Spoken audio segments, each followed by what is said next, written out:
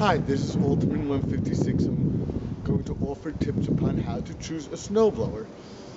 Now, for many of you, winter has arrived and you probably have already had to clear the driveway, and maybe you haven't bought a snowblower, but now you're thinking of one.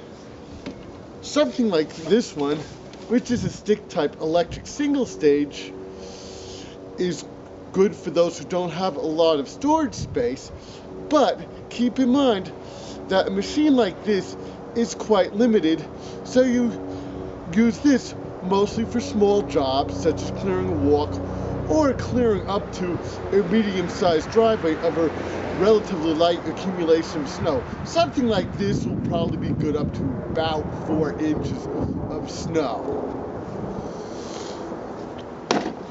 If you're dealing with a bit more and you still want an electric, you can get an electric single stage machine for somewhat more money than the stick type electric single stage machine which I showed.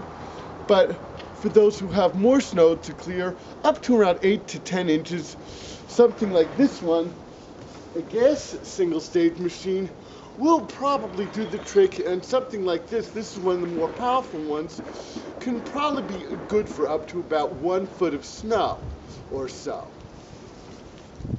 However, those who have a larger driveway might want to consider a compact 2-stage machine.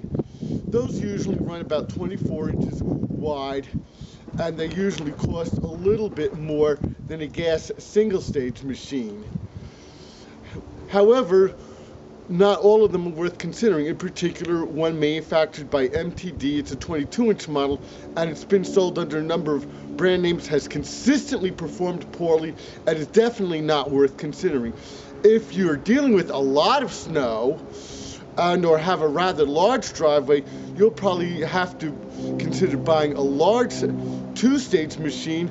Those will probably be around 28 to 30 inches wide or so, and will probably start at about $1,000 or more, and is available up to a 45-inch clearing width. Now, some people have a lawn tractor might want to consider buying a snowblower attachment for their tractor, but they should think twice. Those attachments are usually about the same cost as a good 2-stage machine and will not perform as well as a good 2-stage machine. And also, the front end of some lawn tractors might not be able to handle a snowblower attachment very well. This ends my video upon choosing the right snowblower.